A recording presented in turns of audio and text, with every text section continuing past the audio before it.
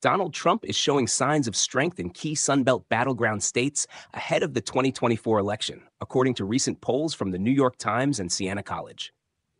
In Arizona, Georgia, and North Carolina, Trump holds a lead over Kamala Harris, who became the Democratic nominee after President Biden withdrew. This is significant, as both Arizona and Georgia were narrowly won by Biden in 2020. Trump's edge in these states reflects his appeal to voters who believe his presidency improved their lives, particularly regarding economic and immigration policies.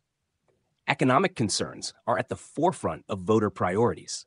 Polls indicate that a plurality of likely voters in these states trust Trump more than Harris to manage the economy, with 55% believing he would do a better job handling inflation and job creation. Meanwhile, Harris has focused on other key issues such as abortion rights, but fewer voters cited this as their top concern compared to the economy. However, a large portion of voters remains undecided or open to changing their minds, making the races extremely competitive. Around 15% of voters in Arizona, Georgia, and North Carolina have not fully committed to either candidate, and many have concerns about both. While some worry about Trump's character and erratic behavior, others are skeptical of Harris's ability to handle the economy and other pressing issues.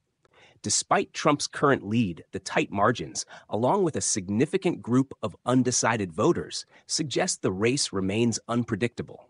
Harris continues to perform better in other key battlegrounds like Pennsylvania, but these Sunbelt states will be crucial for both campaigns as they work to sway undecided voters in the final weeks leading up to the election.